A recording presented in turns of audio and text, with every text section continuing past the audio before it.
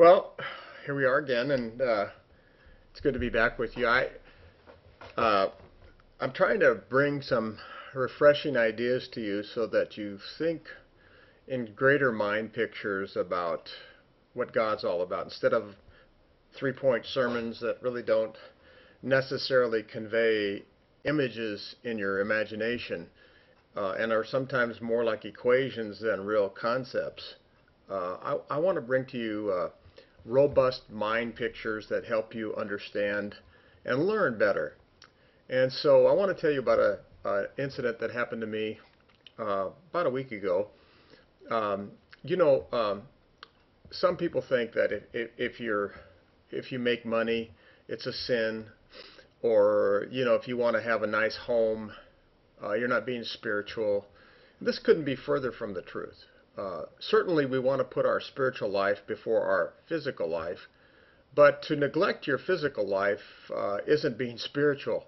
I think of an incident where Jesus was talking to Mary and Martha at their home, and they were serving him dinner. And over dinner, he was explaining many of the mysteries of the kingdom of God to Mary and Martha. But Martha was concerned with washing the dishes and cleaning up, whereas Mary was sitting at Jesus' feet or in his presence, and he was explaining spiritual things to her. And Martha started complaining, how come Mary doesn't help me clean the dishes? And Jesus said, Martha, Martha, you trouble yourself with so many things, but Mary has chosen the better part. And some people forget that there came a moment after Jesus was done talking with Mary that it was time to clean the dishes. I mean, they didn't sit in the sink or however they cleaned dishes in those days and not be attended to. There is a place where we have to deal with our physical life. There is a time. Now, that time should be secondary to our spiritual life, or it should be put into a priority. But to not deal with our physical life, to let our properties fall apart, to not dress properly, to not take care of our physical hygiene, or give proper nutrition to our bodies is being unspiritual. It's just not the better part. But we still have to attend to it. So when it comes to managing your checkbook, balancing your budgets, those are the temporal things, but they're really important things. And if you don't attend to them, they'll bring you down. And so when I look at the American dollar and how it's being printed, and the wasteful spending going on in the government, and the taxation that is attending to these wasteful pork barrel items placed into governmental bills, I think, well, I have to be responsible and take care of my finances in a way that maybe most people wouldn't think of. And so when I think of money being printed faster than water runs over the dam, I feel like I don't make a lot of money, so I want to protect it. I want to put a hedge around it and keep it from deteriorating. Now the dollar's falling quickly. How do you do that? Well, I think of buying gold and silver or investing in mining stocks, and that's a good idea. And so I've been following a mine, and I'm not going to tell you the name of it because I don't want you to think that I'm trying to tout my stock so that it goes up by telling a lot of people. I'm not going to do that. But before I invested money in this stock that I'd been following for a while, I decided not to listen to anybody and go see for myself what it was like. So I got on an airplane. I flew to Coeur d'Alene, Idaho, and checked into this mine to see if it was just a hole in the ground or whether it was really functional. I didn't know. And this stock is very cheap, and I thought, well, how could it be this cheap if it's real? So I thought, well, I'm just going to go take a look at it. So I flew over there and took a bus and went on a tour, and lo and behold, it's a very, very well run business. They have like several hundred people under the ground mining into the earth using dynamite drills. Processing plant is right there, and I met a lot of the management people, and I went, oh, this is the real deal.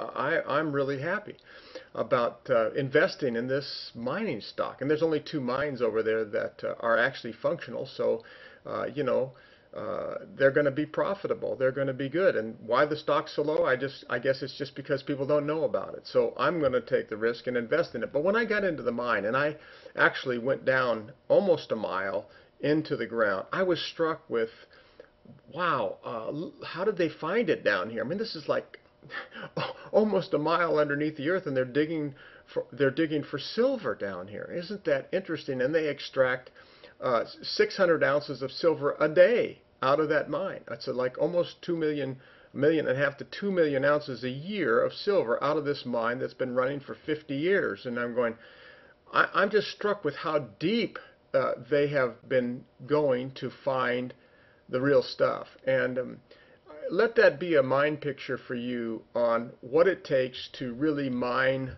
God's Word for the real gold and silver. You know, in the old days, they would find gold and silver near the surface. It wasn't hard when they came out during the gold rush in California in 1848, was it, or in Oregon? There was gold on the ground. You could pick it up. It was in the stream beds, and all of those claims that they worked in those days were worked to the point where there was none left on the surface.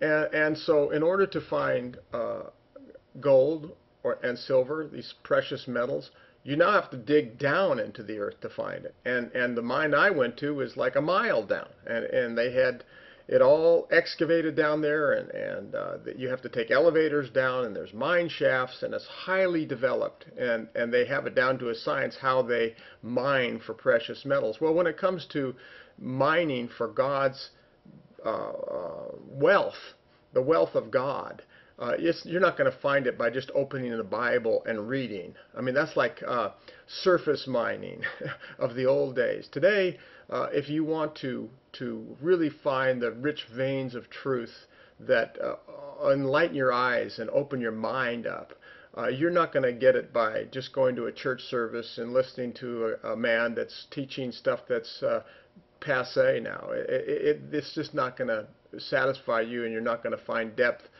I went to, as I told you before, see a man that I had known for many, many years, and we did get to talk after his meeting, and he's 90 years old now, and he said, well, the church is just so superficial, and it struck me like, well, maybe it's because we're just teaching them surface mining techniques and understanding of stuff is 30 years old. It's not enriched stuff anymore. To get the real stuff now, you have to dig deep. And most people don't know how to dig deep. They don't have the tools. They don't even know you're supposed to. So they just pick up a Bible and they read translations that are watered down, and they just cannot get any nutrients out of church anymore or out of the scriptures. And in order to really connect with what God wants to say today, you have to dig deep, which means you need tools and you need to have the know-how to do it. And so we're talking about the difference between cliches and the new things that have been hidden deep beneath the surface that we need to get to if we expect to move on and grow and be enlarged and be people of depth. So stay with us as we begin to unfold some of the great, great mysteries that we've never seen before, because they've been hidden deep and out of sight. Not surface mining we're talking about any longer. We're talking about going into the depths of it. So stay with us as we help you see and dig and find the real veins of ore, spiritual ore that enriches you.